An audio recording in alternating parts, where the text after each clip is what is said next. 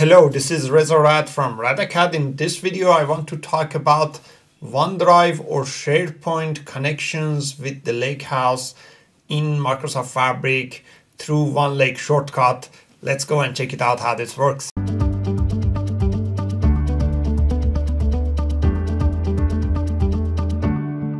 Shortcut in Microsoft Fabric is a way that we can connect to external sources or even internal source within Microsoft Fabric environment without copying the data.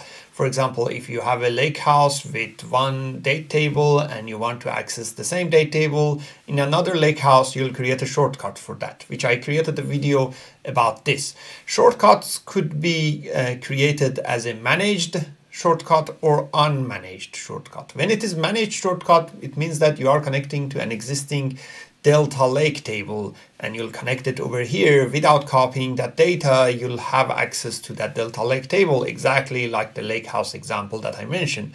You are connecting to the date table existing in another lakehouse, in another warehouse, even in another workspace. But you can also create unmanaged shortcut. This is usually when you have files. Let's say you have PDF files, image files, even CSV, Excel files, Word files.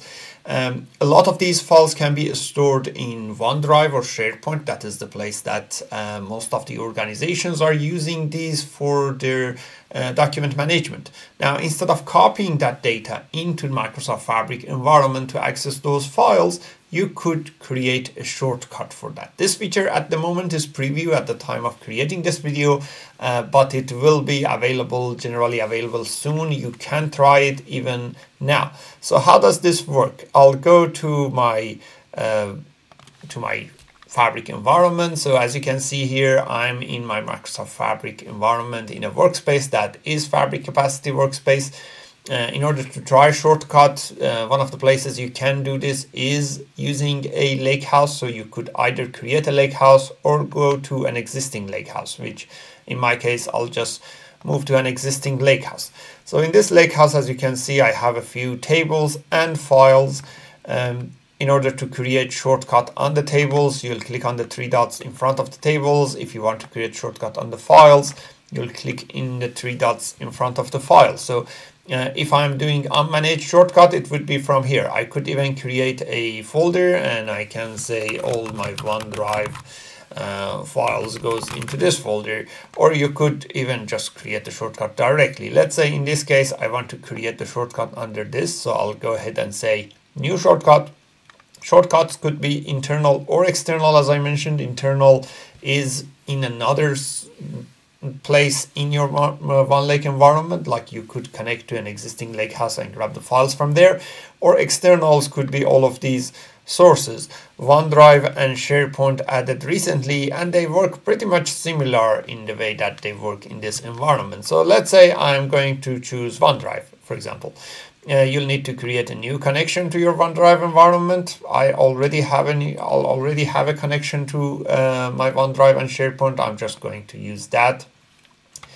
Then when I click on next, this will show me my OneDrive file structure, or at least the places that I have access to. In my case, I have access to these few folders, which in some of these I might have some files. So when I go and click on any of these folders, I'll see the files in those folders as well. And I can create a shortcut to this folder. When you create shortcut, depending on the type of data you are getting, you can also do data transformation. This is called shortcut transformation. It's not a huge amount of transformation. It is not similar to doing all the custom transformations you do when you create a data flow Gen 2. But if you have CSV files, if you have Excel files, this can easily detect a lot of those JSON files, things like that. In my case, I'm not going to do any transformations. I'll just skip this step.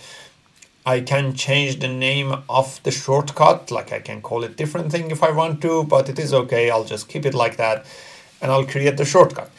That's it. That is the whole thing you need to do to create the shortcut. Now, once the shortcut is created, you work with it as if the files are in this lakehouse. So here you can see that I'm going under file section in my Lakehouse, and under this folder, this is the shortcut. This small link icon shows that it is a shortcut, and these are the CSV files in there. I can even click on one of these and actually see the data in there if it is something that is visible. So in this case, it's a CSV file, so I can actually see that. As you can see, it's not just for structured data, it could be any files. Like here I have a PNG, like an image file. The good thing about this is that it comes with all the normal attributes that a file in Microsoft Fabric environment has. So when I click on properties, I would be able to get the ABFS path, relative path, or URL that I could use any of these in my other applications and access this file as if it already exists in this Lakehouse. That is the main thing about the shortcut. Now in this case, I could use this directly, for example, in my report, link to this particular files, or I could do any actions related to that. In my case, I can even load this into a table if I want to. There's a feature here in Lakehouse that if you have a CSV file, you can load it as a table. It would make it as a Delta Lake Parquet format table, or even if I have a notebook, like I can go and create a notebook here. Even if I have a notebook, and if in my notebook I'll go and connect to that Lakehouse, I can easily access that file as if this exists in my normal Lakehouse environment. So shortcut is like the file in your Lakehouse environment. I'll go and say connect to existing data source. This would be the Lakehouse that I'm connecting to, and here I would see the tables and the files. Like for example, I can go to the files, I can go and find this, and under this I would be able to see this. And let's say, for example, in this case, if I want to load this CSV file as a pandas format or in Spark, I can just use that, and this, as you can see, address the file as if the file already exists in my Lakehouse with a relative path. In this case, I can run this. This will load it into a data frame, and then I can use that data frame to save it as a CSV file. Or as I said, I could simply just say load this data as a table over there. So like this. It understands that it is a comma separated file, so in simple transformations is detectable, but if you have more transformations, I certainly suggest you to go and create a data flow gen 2 that supports that. So the beauty of this whole method is that it's so simple. You have all of your files in OneLake, in OneDrive and SharePoint. You don't have to copy them. You can easily access those files through this. If you want to bring them in a structured format, I would suggest to use Dataflow Gen 2, something like that, that would convert it to a table format. But if you just want to access the files, the shortcut here is a really simple way to do that. So as you can see here, now I got that CSV file loaded as a table over here, which is accessible through something like Power BI as a Delta Lake format now, because this is now Delta Lake Parquet table format.